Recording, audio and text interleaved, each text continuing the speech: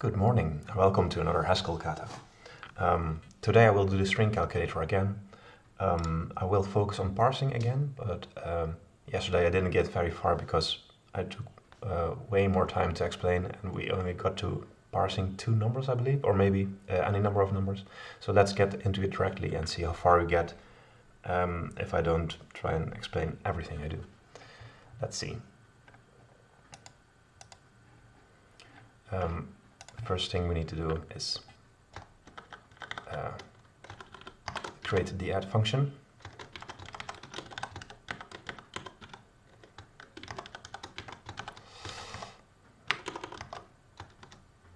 Wait.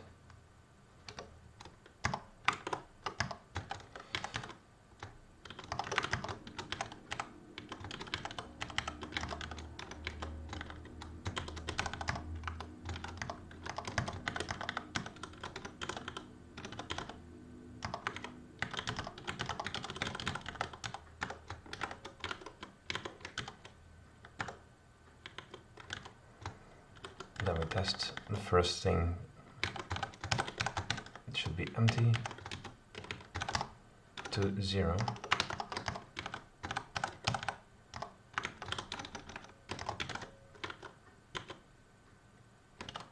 We have an unused variable here, and of course it doesn't work. Now it should work with the first implementation.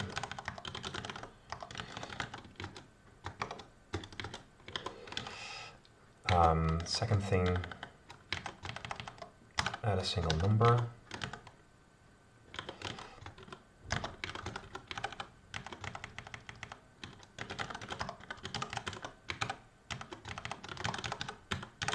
So we add hedgehog again.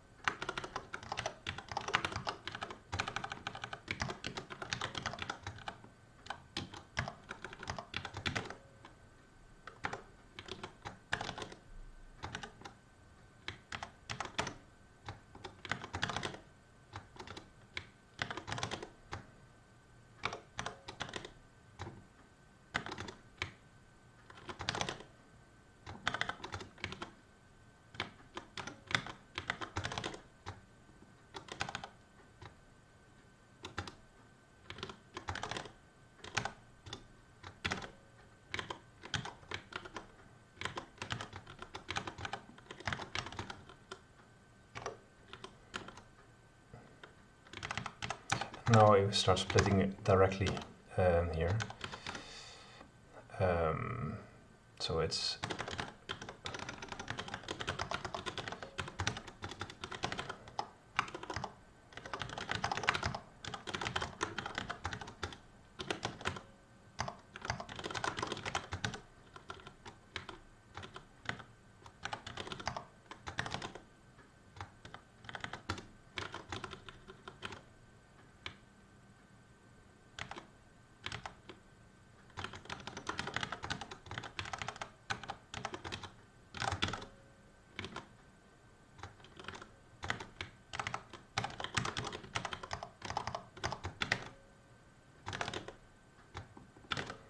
okay.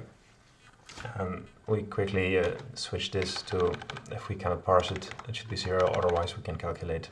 Calculate is just doing ID, keeping the int as it is.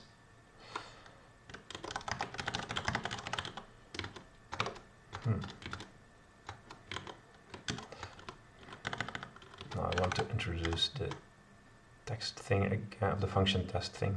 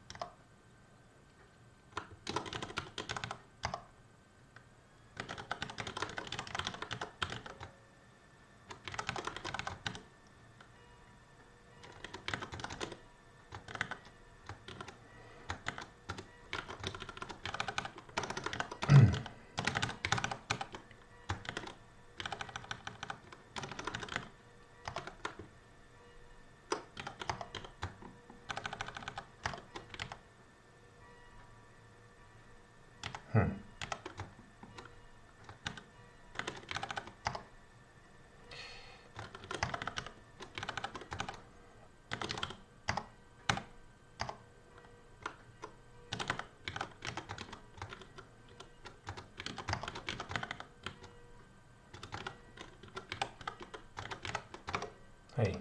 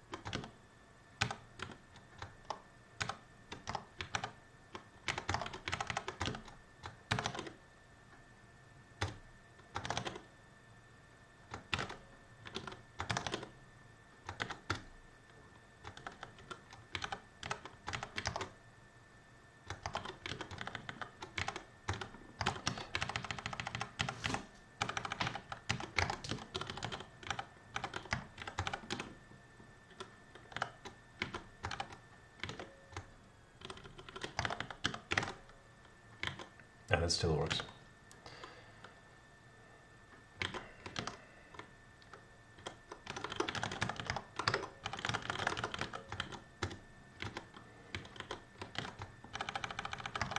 Now we go to parsing two numbers. Or should we say that instead of an int as input here, we have a type that we can use to calculate. So let's name this CalculateInput. So this is a new part. I want to define this as a somewhat stronger type.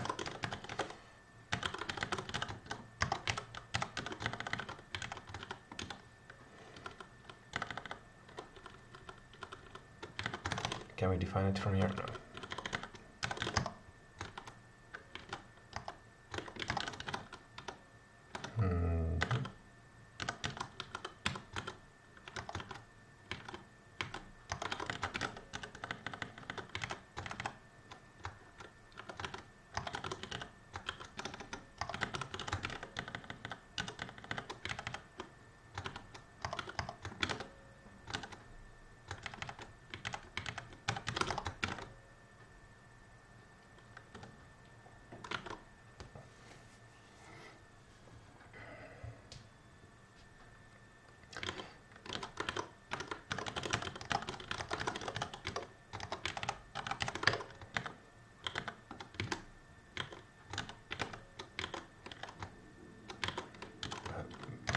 Let's start with two numbers now.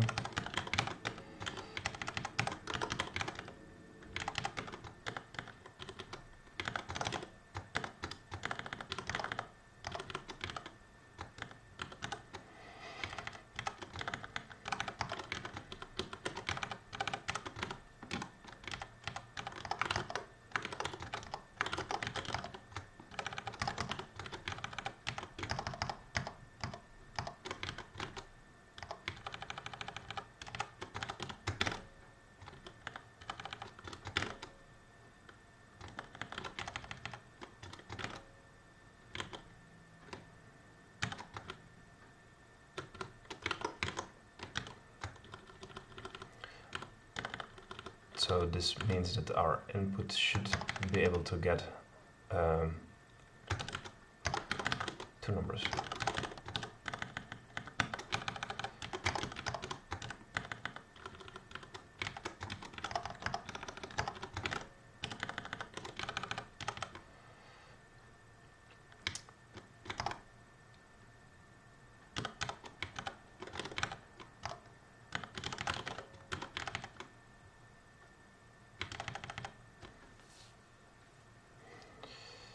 Ah, wait, it's one or two numbers.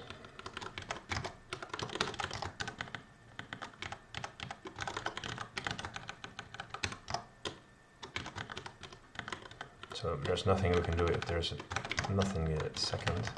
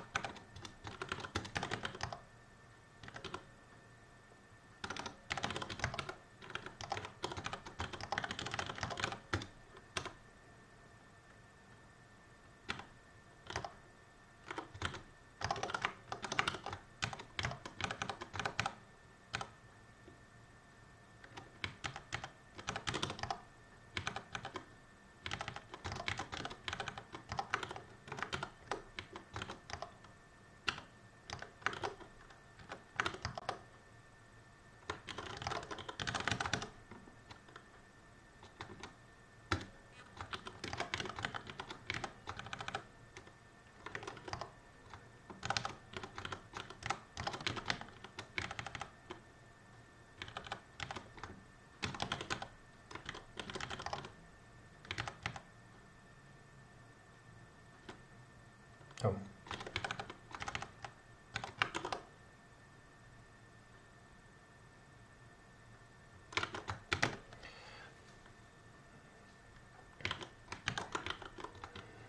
It still doesn't work. What will happen?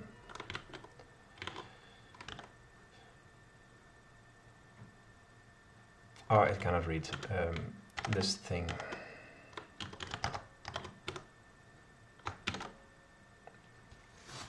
I tried to parse something into a maybe, so that's not all very clear. I'm not too happy with it, but let's go with it.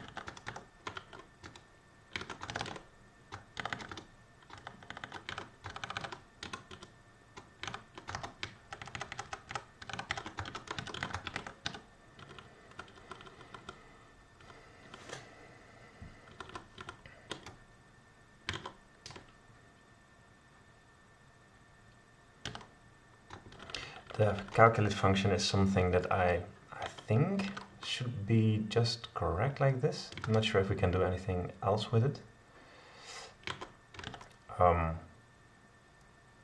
Because x is always that we should return. Well, in this stage, of course, if we now start to handle an unknown amount of numbers, the input should probably change to list of int. Because then we may have 0, 1 or more. Let's make this a new type.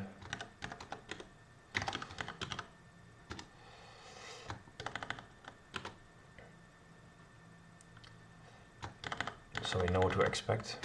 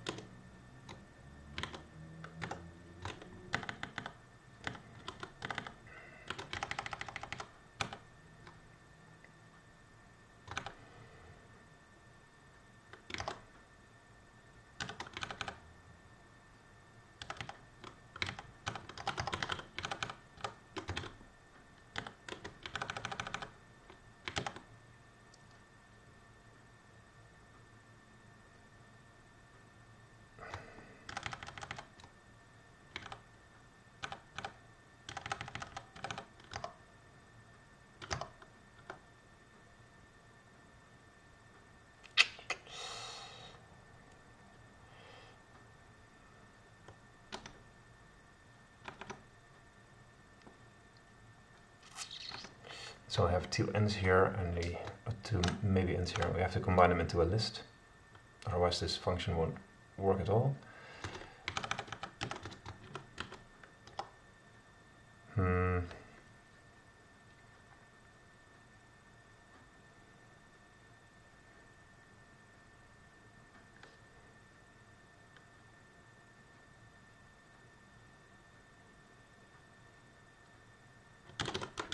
Is there something like maybe to list and then we constant? I think we can do this.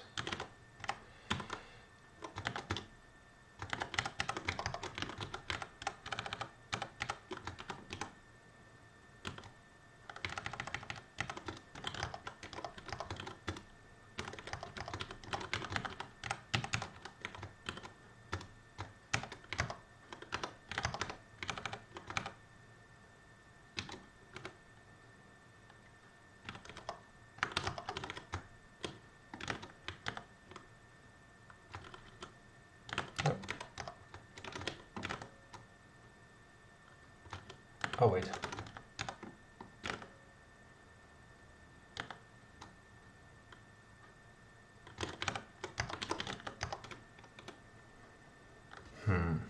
But any of this could be empty,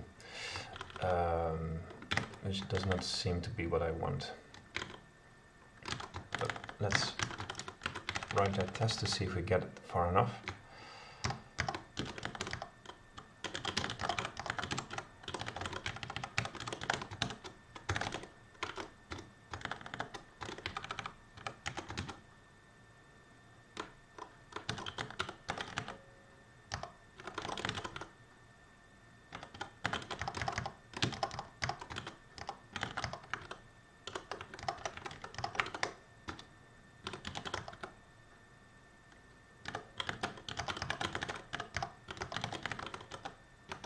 Oh wait.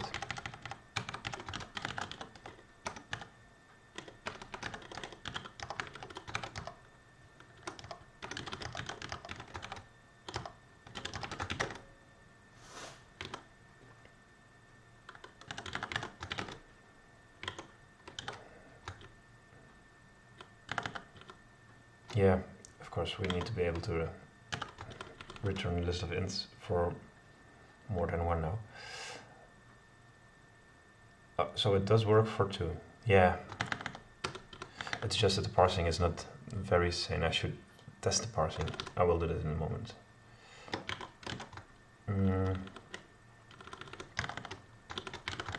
Or should I do this now?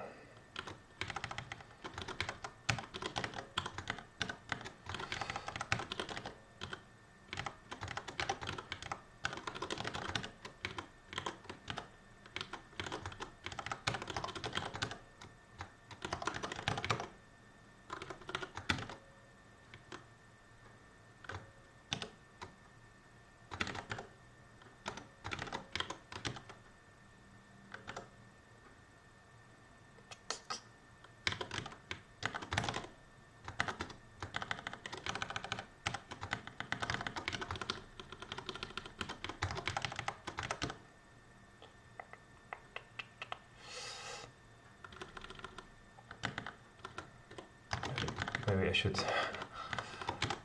test the 2-number parse first.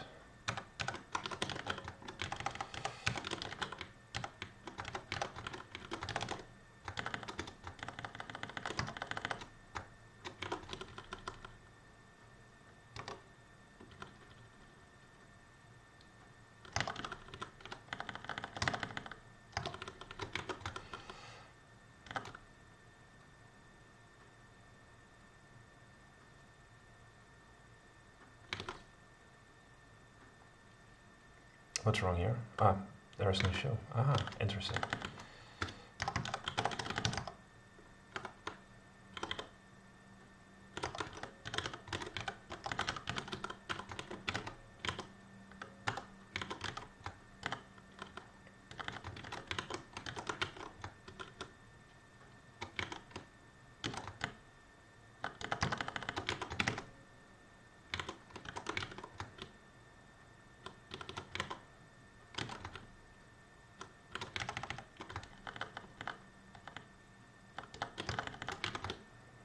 So if we generate a string, this is the string, and we should get out calculate input x, y.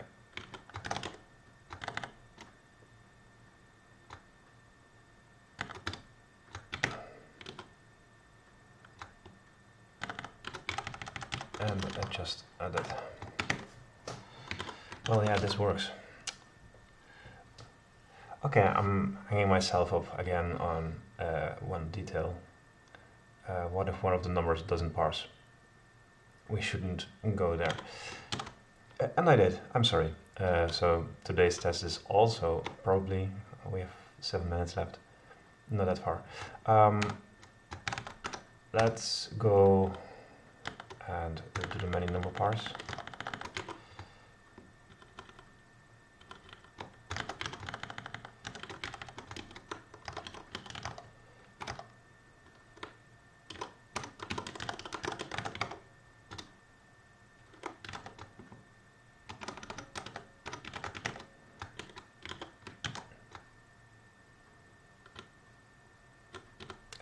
An empty string returns nothing, but it should return just empty list.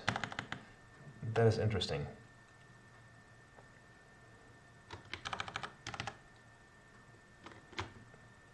Yeah, of course, it also doesn't do the maybe to list. So if we take this,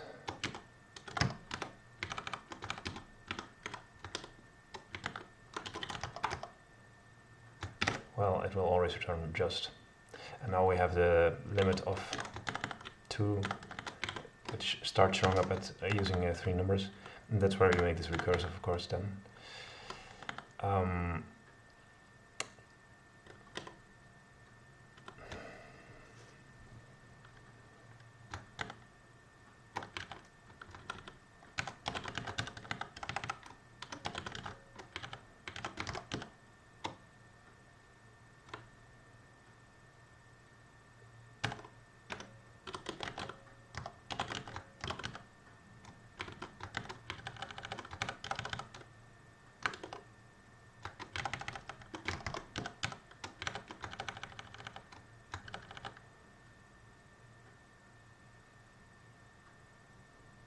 Anyway, this can of course be a single number.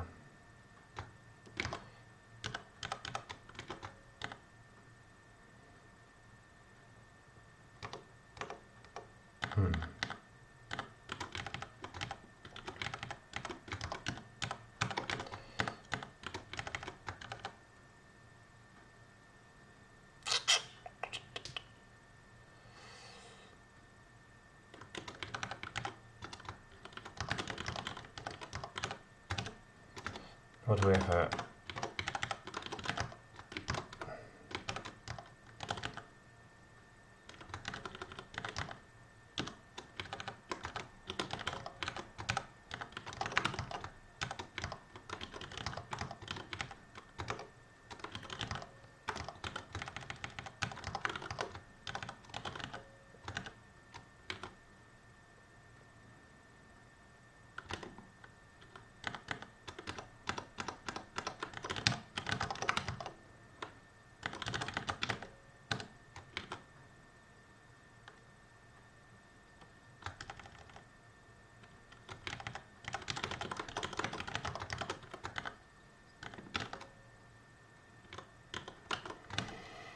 I'm not sure how I am with this.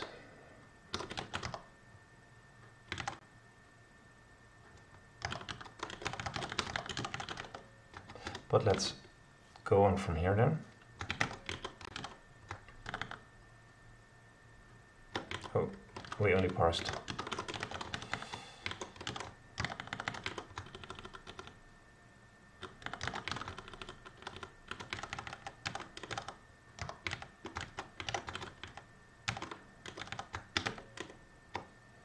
Oh well, of course the add function also works because it's just sum.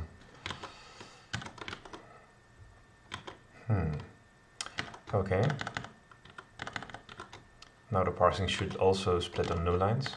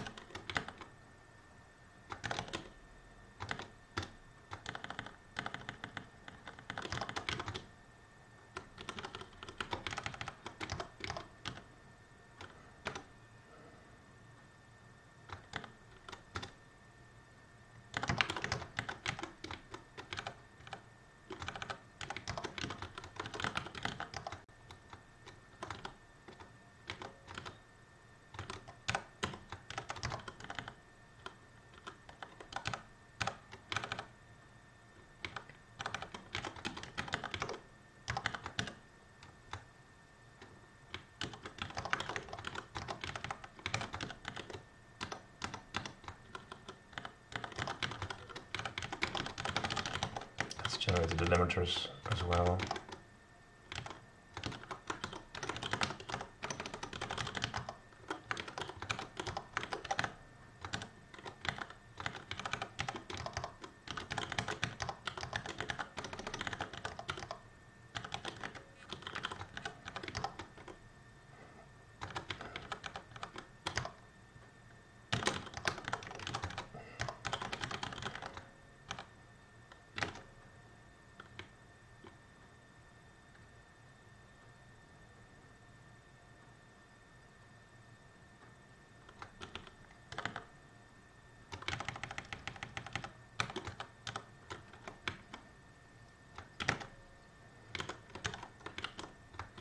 which doesn't work when you include a new line. So let's test it here as well. Or let's add it here.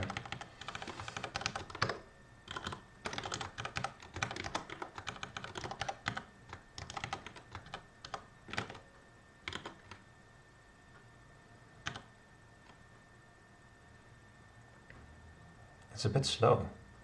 3 seconds. Well, never mind.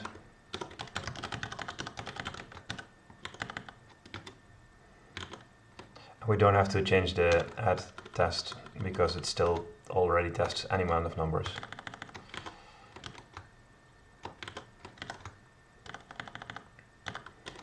So now we can do something with the delimiters, and the parse function still won't have a different output. It will still be a list of int.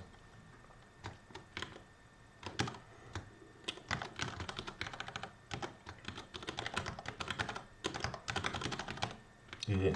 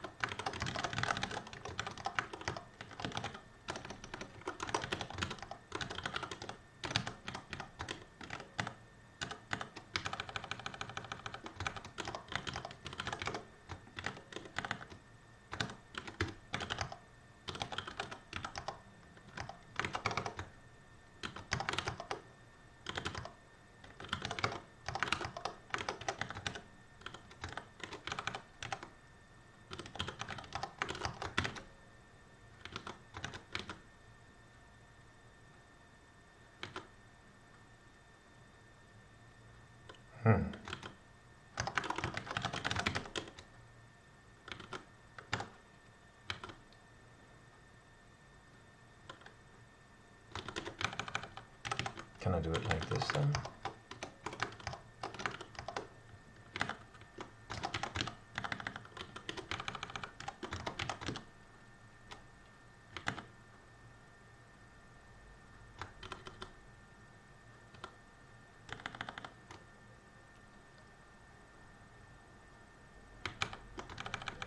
Oh wait.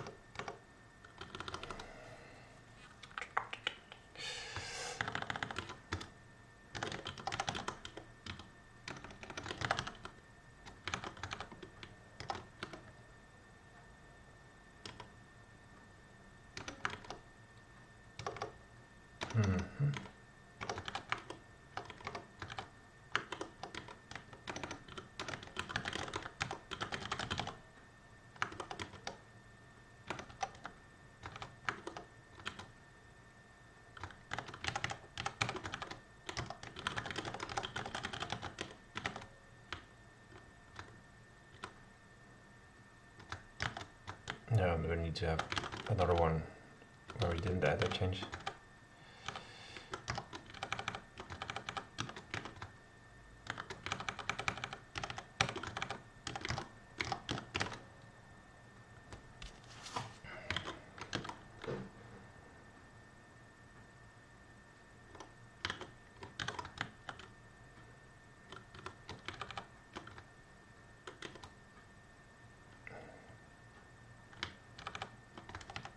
Ah, the special delimiter gets lost after one use. Nice. So we should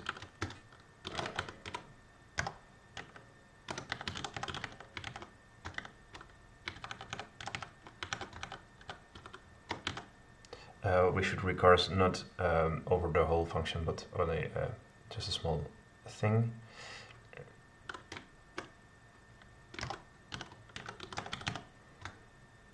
So if we do split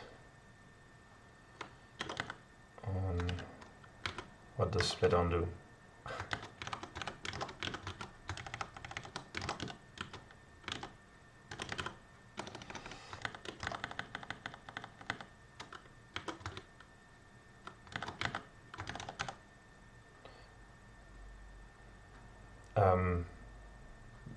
It doesn't know.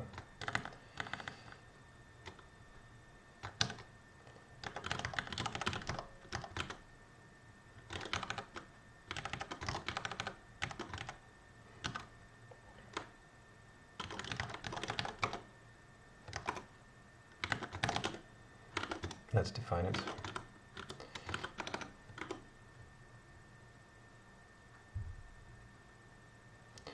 I want it to be a list of string actually, so you can still do a parse.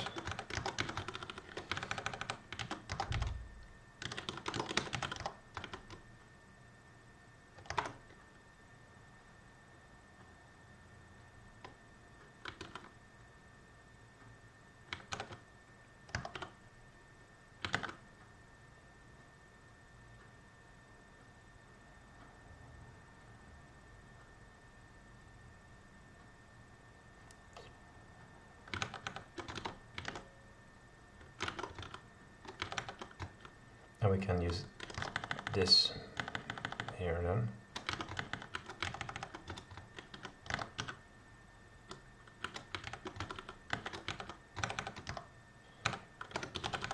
Spread predicate and the input.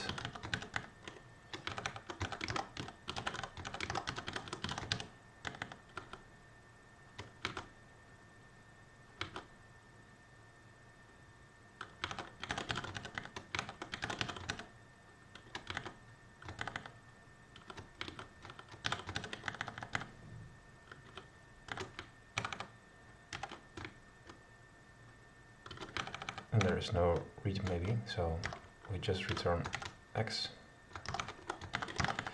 here, and here return x, and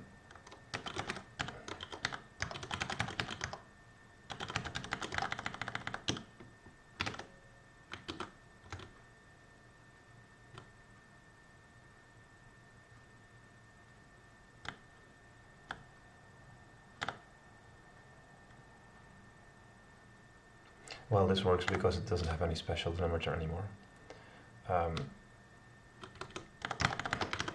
But let's simplify this as well. Just do it without the special delimiter. Okay, so now it parses with a special delimiter as well.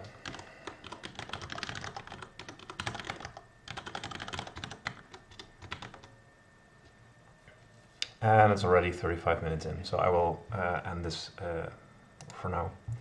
We got one step further, the special delimiter, and we didn't even see many of the test cases, but hey, that's it. Maybe tomorrow I will forego the parsing like this, although I'm interested to see if there's any more possible inputs for CalculateInput. I don't know. Well, we can see that the type did restrict our parsing, and we could focus on testing the parsing instead of testing the adding up.